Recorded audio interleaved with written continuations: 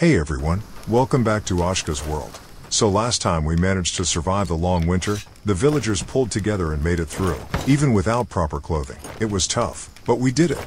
As soon as winter ended, we jumped right into gathering materials to make some decent linen clothes. We also started stockpiling food and resources, getting ready for the next winter. But then the game hit us with a surprise, a major invasion coming in 30 days. So now we're not just preparing for winter, but also getting ready for a big battle. We've got to build barracks, set up a range and start training some villagers to fight. So stick around as we get everything ready. We've got a lot to do, and the survival of our village depends on it. Let's get to it.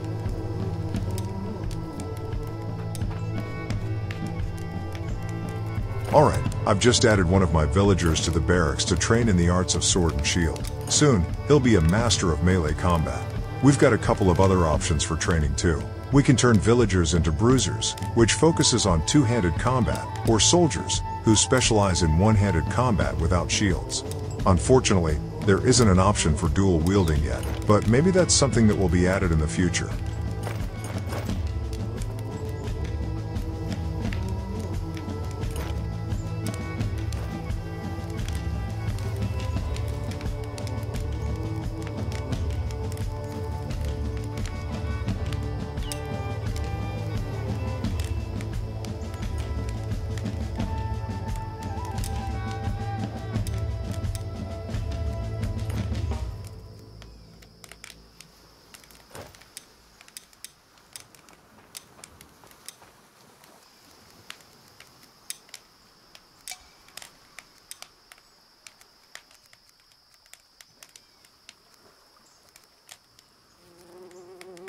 Each military building allows us to add up to 3 villagers. One trained villager is good, but having 3 is perfect. Every villager can perform a soldier's duty, and will automatically defend our village from invaders. There is a slight delay in a villager's reaction to the invasion unless they are specifically posted, but no need to worry. After we set up villagers to train, we can also establish a patrol point. When soldiers are on active duty and we have multiple military buildings, villagers can patrol the perimeter. This patrol helps in keeping the village secure and provides an early warning system for any incoming threats. It's all about being prepared and making sure every corner of our village is protected.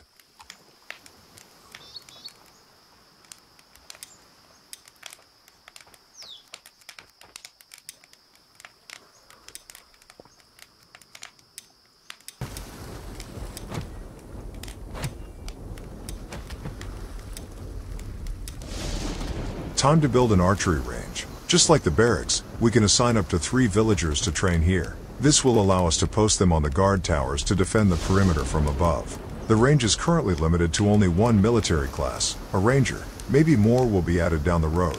Rangers use bows and arrows, and training here, similar to the barracks, increases the villager's appropriate skill. When a villager is summoned by the U-Tune blood call, they automatically become a builder, no matter what skills they possess. But since my villagers are currently lounging in their cottages, regaining their strength for a new day, I'll quickly prepare the ground for the archery range. It's like a Viking version of grinding XP, no rest for the dedicated.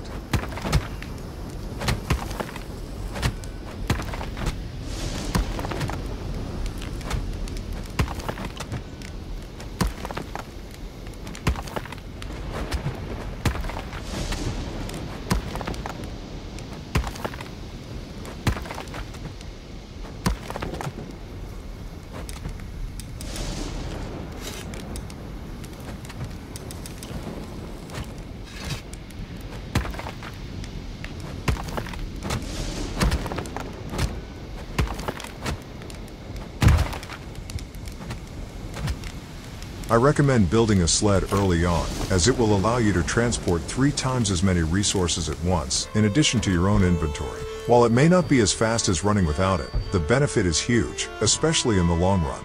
Make sure to build a woodcutter's pit first, and then as you summon more villagers, work towards building a stonecutter's pit and a gatherer's pit, upgrading all 3 to their more advanced versions, the huts. Each building will allow you to assign up to 2 villagers to it, so start planning early on what you need the most. You can either start small by assigning one villager to each building, or you can assign 2 villagers to one building to quickly gather necessary resources before switching to the next building. Huts will store more resources, and the most advanced versions, houses, will significantly increase storage capacity and allow you to hire a 3rd villager to work there.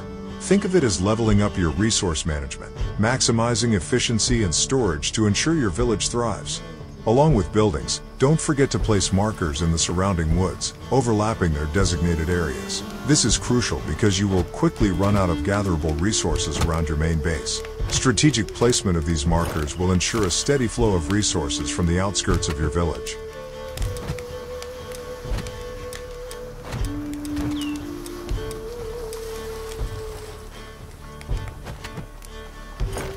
Make sure to sleep in a bed to gain Odin's Might Blessing, which will double your stamina for a limited time. You'll see a progress indicator in the middle of the screen that lets you know when it's okay to get up. Unlike your villagers, you don't need to sleep all night. If villagers don't sleep enough, it will affect their sleep anxiety. You can monitor their stats regularly to notice this. As the day progresses towards evening, their sleep anxiety will increase. Give them enough time to sleep, don't overwork them, and make sure they have enough food and water. This will ensure your village prospers. The robust customization system allows you to manage their sleep, work, and leisure schedules. Later on, you can build a wooden altar, which can gather up to 3 villagers and boost their morale. Being a warrior or a ranger and having proper housing will boost their morale even more.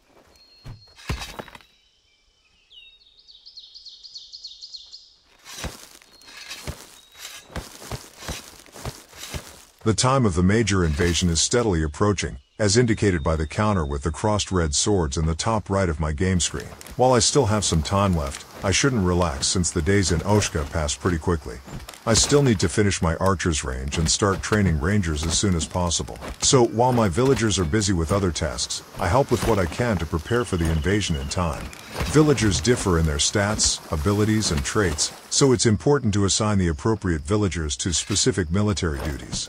Strength allows a villager to become a better melee warrior, while agility makes for a better ranger. This may not be too important in the early game, where a trained weapon skill can give a villager the upper hand against zombies or wolfars. However, in the late game, it becomes more beneficial to find villagers with appropriate stats, strength for melee, and agility for ranged weapons.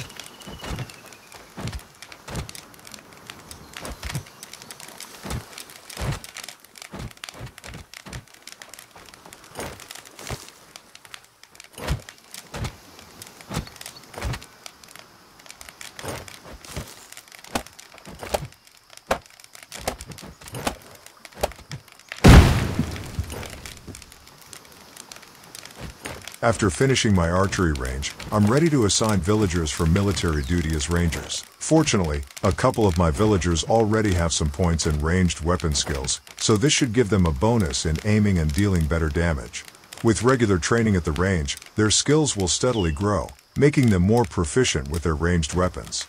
It's also essential to work on improving available equipment and weapon schematics in your crafter shop. Having better weapons and arrows will significantly increase the damage that rangers can deal. While they can still inflict some damage with flimsy weapons, improved ones will make them far superior on the battlefield. As you and your village improve, you will start attracting more powerful enemies, so it's good to be prepared. Continuously upgrading, training, and gearing up is key. Keep an eye on the latest schematics and make sure your crafters are always busy producing the best gear possible. The stronger your rangers, the better your chances against the looming threats. Remember, every bit of progress counts, and seeing your villagers evolve into elite warriors ready to defend your village is incredibly rewarding.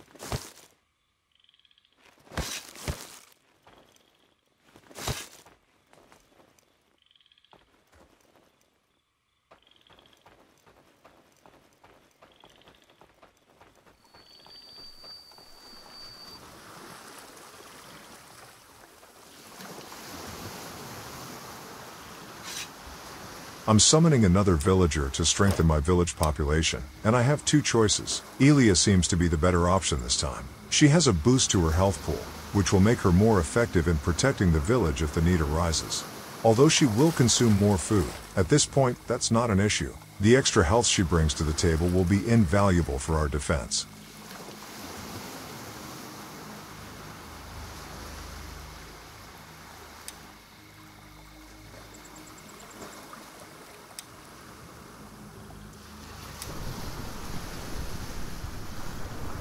To make the most of my time, I've started working on my warehouse to store all the excess resources lying around in the surrounding area and nearby woods. Even though they aren't as perishable as food, some organic resources will deteriorate over time.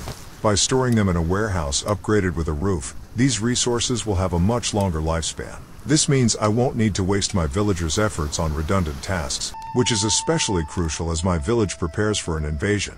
Let's not forget that summer is also coming to an end, and the intermediate seasons of fall and spring aren't as long as winter and summer. Fortunately, I managed to get my clothing crafters going earlier, so all of my villagers will be ready to face another winter. This time, they won't have to shine their naked butts in the cold like last winter. They'll be appropriately covered, comfortable, and have high morale, especially if the invasion happens to coincide with the beginning of the coming winter.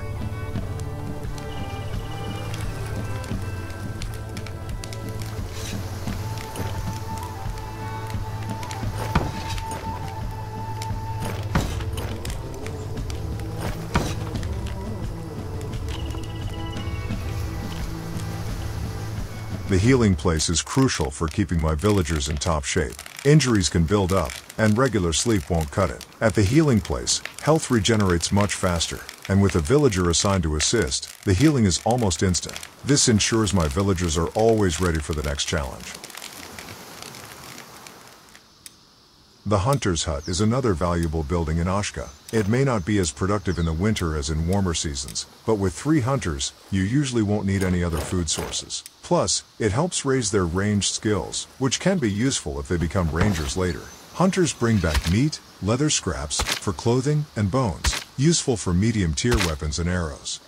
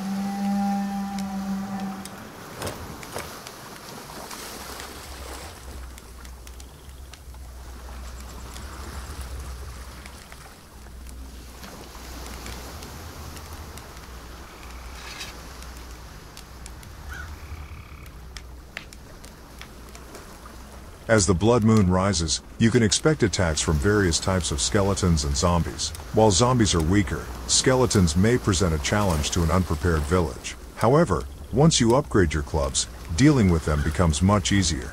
As you can see, my villagers woke up and attacked the clunky invaders. With better equipment, they now have higher health pools and defense ratings, so skeletons are no longer a threat.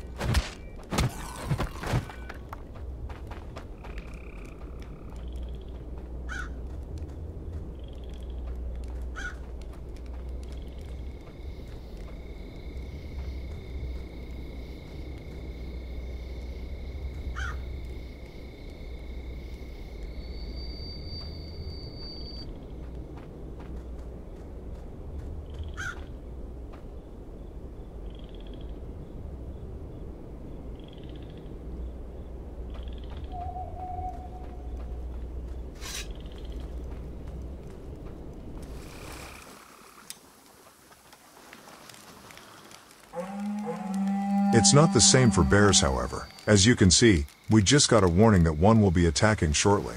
In ASKA, bears are powerful adversaries, mini-bosses. You have to be very careful, even with medium-tier equipment, to avoid being shredded to pieces by these mighty clawers. Bears have a considerably larger health pool and may end up killing you if you're not careful. It will take a coordinated strategy and the help of your trained villagers to defeat a single bear.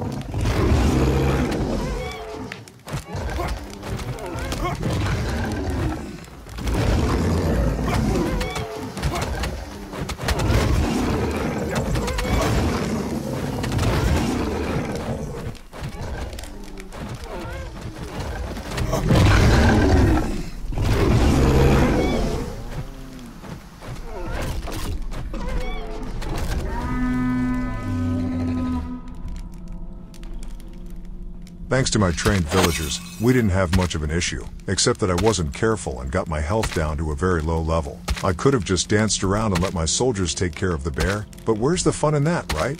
Bears drop a considerable amount of meat, bones, and leather scraps, making them a welcome target in my village. I almost wish they visited more often.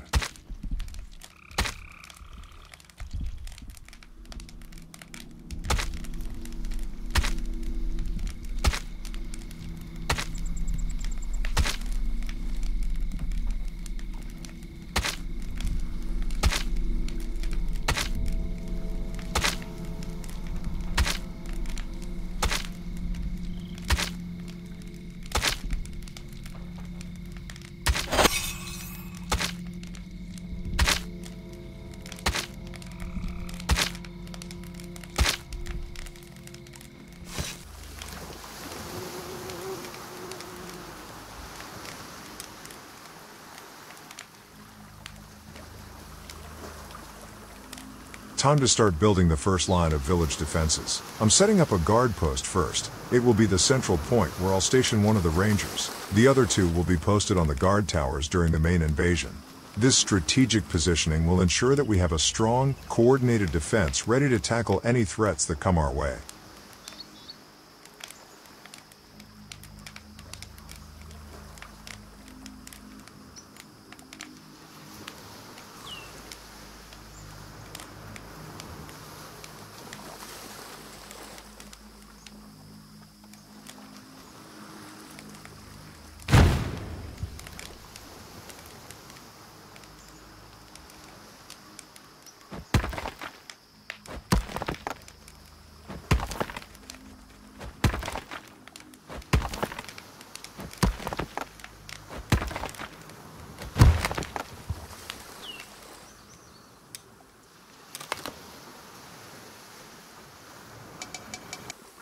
Second comes the hedge wall, which will serve as an actual defense perimeter that the invaders will have to deal with first, before they can reach my villagers and buildings. The hedge wall is a middle-tier defense, but it will be more than enough at this point in the game. My rangers are improving every day, as are my warriors. I've removed them from all additional tasks, and instructed them to focus solely on training their weapon skills. With the days before the invasion ticking away, this has become the top priority above all else. As I build the wall, I'm going to fast forward the process, so you don't have to get bored with repetitive tasks. To help with that, I've assigned a few additional villagers to the building duty, so the wall building should go pretty smooth.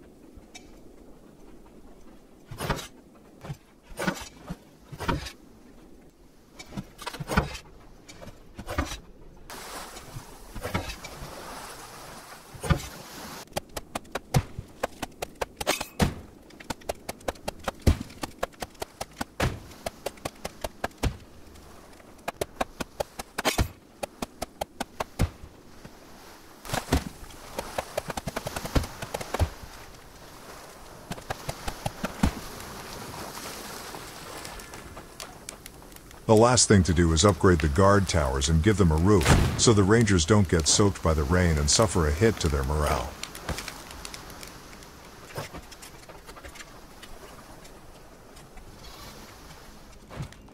While I was upgrading the towers, giant rabbits tried to find a way into our little hamlet. Luckily, one of them was slow enough for a previously posted ranger to pick off from the tower. Good job. I need to keep an eye on that one and give him extra food rations or something.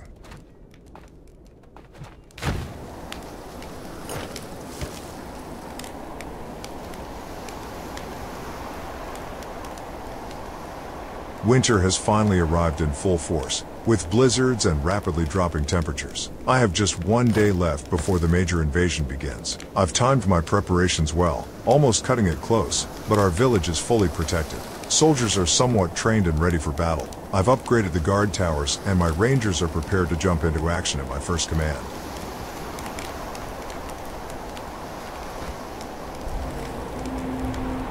It's shortly after midnight, and the temperature has dropped below 20 degrees Celsius. The invasion tracker is warning me that an invasion is imminent. This is both exciting and frightening.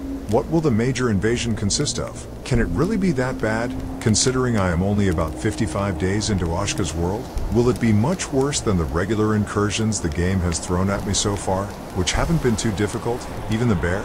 Will there be multiple bears? When you receive the first message about the invasion, you get notified that a portal has opened somewhere nearby. So, about a week or so ago of in-game time, while collecting resources, I discovered where the portal was. I couldn't do much since you can't tell your villagers to guard near that spot. Otherwise, you could build guard towers around the portal, create a bottleneck, and dispose of the enemies Sparta style. But alas, unless you rush there and build an outpost around that place within 30 days of in-game time, you have to prepare in your own village. So, I'm doing last-minute preparations, making sure the rangers are assigned to the guard towers and the guard post. The invasion is finally here, and so is the winter. In the morning, or shortly after, my village will be tested to see if we have done enough to survive. I am optimistic. It should be okay, unless the hedge walls give in too soon and we get overwhelmed by too many enemies. But let's see what happens.